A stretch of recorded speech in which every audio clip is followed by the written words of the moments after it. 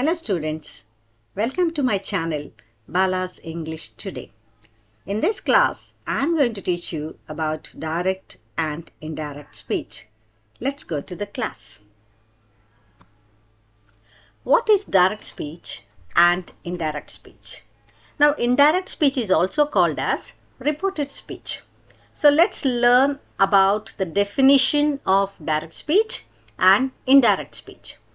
Now, direct speech is actually the words of the speaker. So, direct speech says what others have said in their own exact words.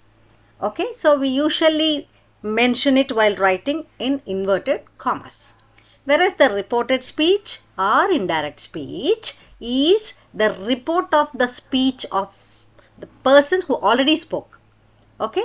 So, reported speech says what others have already said. So, inverted commas are not used in the indirect speech or reported speech. I give you one example. Radha said, I will be late for the party. Radha said, I will be late for the party. And this I have put it in inverted commas. So, it is the exact words of Radha. Okay. So, now I wanted to say what Radha has already said. So, now that becomes the indirect speech. So, Radha said that she would be late for the party. I cannot say I here because it is Radha's words what I am reporting. So, I say Radha said that she would be late for the party. Now, let's see the changes. Before that, I would like to mention there are 4 kinds of sentences. One is assertive, second one is imperative, third one is interrogative, fourth one is exclamatory sentence. Assertive sentence means the plain statement. So, in assertive statements, or assertive sentences rather, what are the changes we have to make in the tense while changing them from direct speech to indirect speech? Now, I have a table here. You can see on the screen. So, let me explain that. Now, for example, if we are saying that, okay, if the words of the speaker is in direct speech and the tense is present tense, while converting it to the indirect speech, past tense will take place. For example, see, a simple present tense, I am late. I am late. Am is the be form of the verb. Okay, otherwise he is late.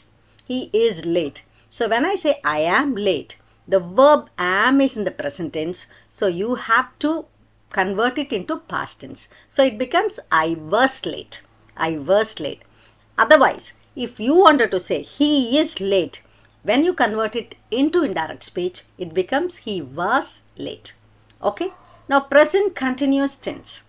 Now you see, Ruchita is playing. Ruchita is playing. Is playing is in what tense? Is playing is in the present continuous tense. So, when you convert it into indirect speech, Ruchita was playing. Ruchita was playing. Is becomes was and playing. So, present continuous will become past continuous tense. Now, present perfect tense. I have rested. Have rested.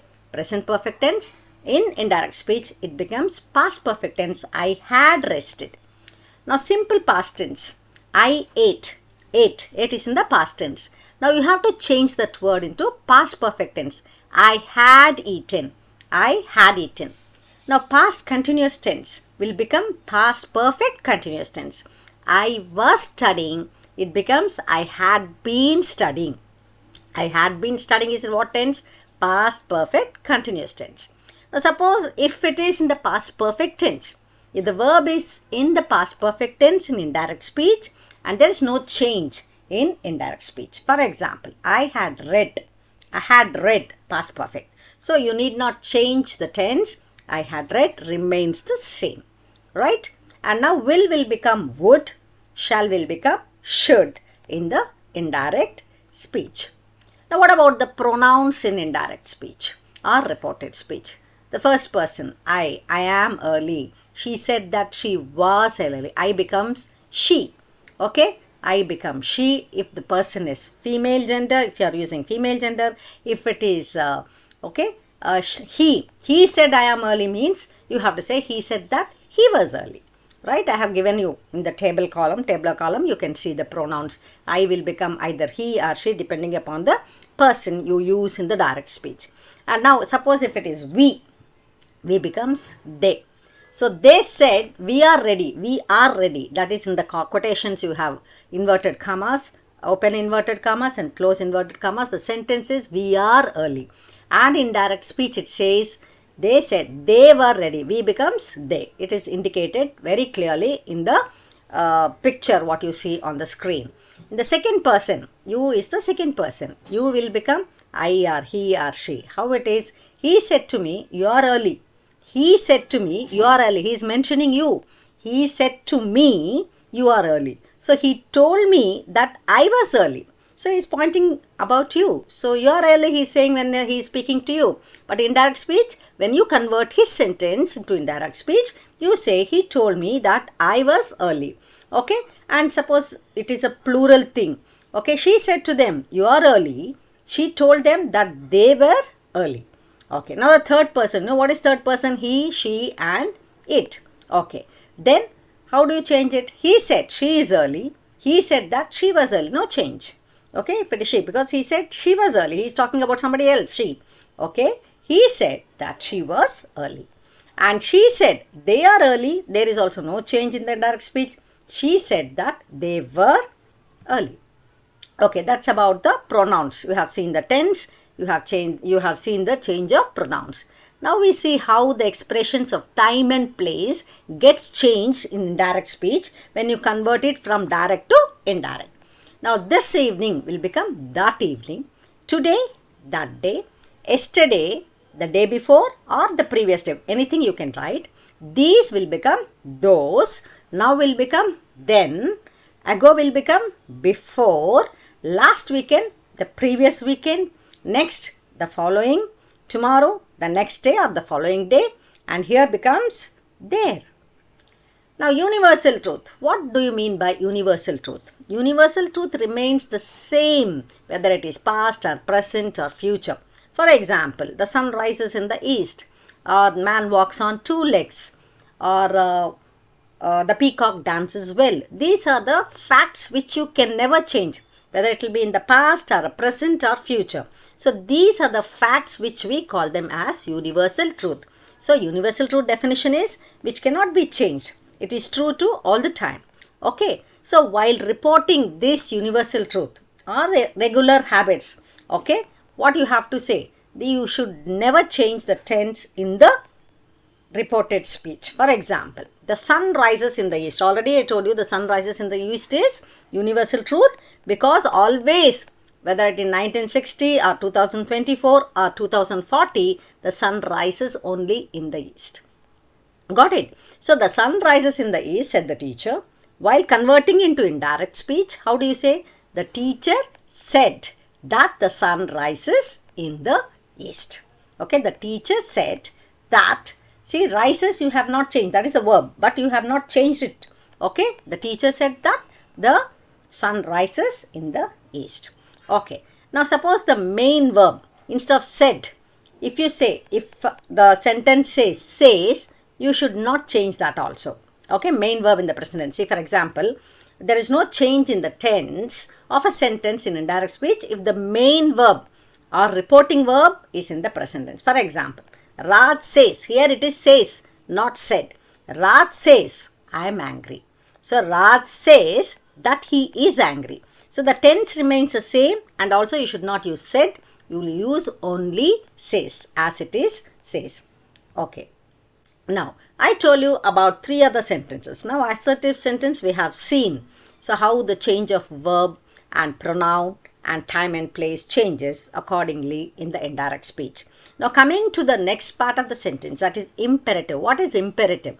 Imperative is command or request. Okay, what is interrogative? Interrogative is questioning. What is exclamatory? Sudden outburst of feeling.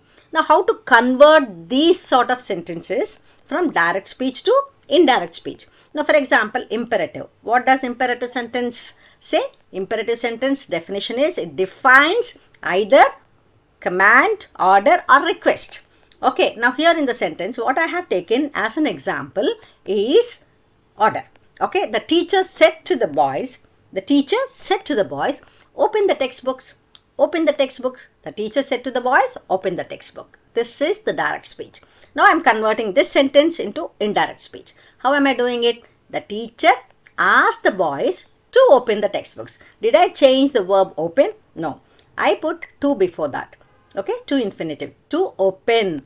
So the teacher asked the boys to open. Don't change open to opened because it's present tense. No. In the imperative sentence, you should not change the verb, but you have to add to. It becomes to imperative. So the teacher asked the boys to open the textbooks. That is imperative. Now what is interrogative? Interrogative is a question. How do you change? Rama said to me, do you get the prize? Do you get the prize? Rama said to me, do you get the prize? So Rama asked me if I got the prize. If, use if. Yes or no questions, that is do, has, you have to use if.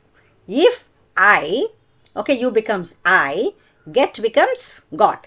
Here in the interrogative, you have to change the verb as per the rules of assertive sentence. I told you present tense will become past tense. You go to the first slide and see the change of tense. Same thing is applicable in the interrogative also, but not in imperative sentence. Imperative sentence, you just add to before the verb. So, okay, that's about interrogative. So, Rama said to me, do you get the prize? Rama asked me if I got the prize. Okay, now exclamatory. How dare you are, how dare you are. She said, how dare you are. She exclaimed that I was there. Here also what you are doing, you are changing the tense. So present tense, how dare you are. Are becomes here because it is I was. You understood? So I taught you how to change the tense in the assertive sentence, imperative sentence, interrogative sentence and exclamatory. Now just try these sentences. Suman said, I have been working on my assignment. Have been. What is have been? Have been working. Present perfect continuous tense. So present perfect continuous will take in the indirect speech. How do you change present perfect continuous? Past perfect continuous. Okay, now try it. I will go to Delhi this year, said Jaya. Will go, future tense. Will become what? You know that. Would. So change, try that sentence. Pavitra says. Here you have to be very careful. Pavitra says the sentence. The reporting verb is says. So you should not change anything in this sentence. Pavitra says, I jog for half an hour every morning. Next, Sandy was jumping on the bed. Was jumping, past continuous tense. Said Manav to his mother. Next, Anusha said, I shall leave for the concert. Shall leave. Again, it is a future tense. Shall will become should. Okay, if you want to see the answers, I have given the answers also. Suman said, I have been working on my assignment. Suman said that he had been working on his assignment. I will go to Delhi this year, said Jaya. Jaya said that she would go to Delhi that year. Pavitra says, I jog for an hour every morning. Pavitra says that she jogs for an hour, half an hour every morning. Why did you write jogs? Third person singular always takes yes with the verb. Okay, jogs, that is why. If it is single, that is I, it is jog. If it is he, she, it, you have to add s to the verb in the present tense. That is why we have added. Pavitra says that she jogs for half an hour every morning. Sandy was jumping on the bed, said Manav to his mother. Manav told his mother that Sandy had been jumping. This is past continuous, will become past perfect continuous tense. Anusha said, I shall leave for the concert. Anusha said that she should leave for the concert. Okay, so I hope you understood what is this direct speech, what is indirect speech, and how to convert direct speech sentences into indirect speech sentences. Hope you understood the video. If you like this video, please share it to your friends and press the like button. Thank you so much. And if you have any doubts or any comments, you can always welcome to place it in the comment box. Thank you, students.